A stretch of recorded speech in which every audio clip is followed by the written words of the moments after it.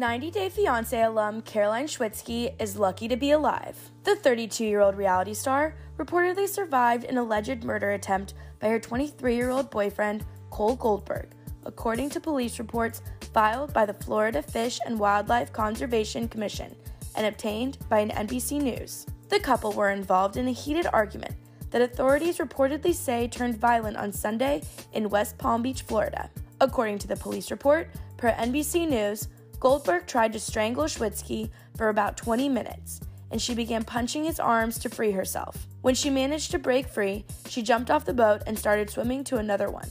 But Goldberg allegedly followed her and attempted to push her under the water, the news outlet reported. Per NBC, the police report cited that passengers in a nearby boat yelled at Goldberg to stop, and when he allegedly ignored them, multiple people jumped in the water and pulled Schwitzky away from him. Goldberg was arrested and charged with attempted first-degree murder and battery. He was released after posting a $60,000 bond, according to jail records, NBC reported.